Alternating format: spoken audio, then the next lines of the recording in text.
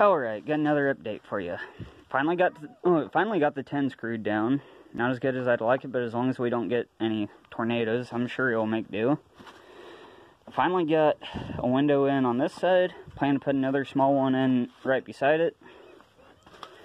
Got a bigger window put in on this back side. I'm going to try to put a pretty small window in on that side there.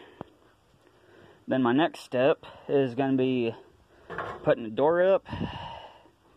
Finally found a door with a window in it, so I may do that. I haven't decided yet.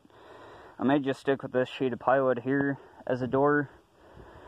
I mean, I can always take a chunk out and put a piece of glass or something in that. But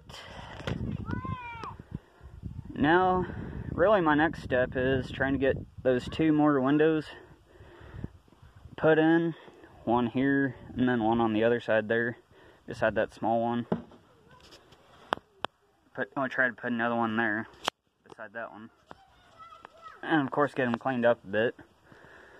Then really, once I get a door figured out and those 2 windows, then really all I've got left from there is just closing it all off with, like I say, this leftover plywood, these like miscut pieces of tin, and the chunks I had to take out, and then that's about it.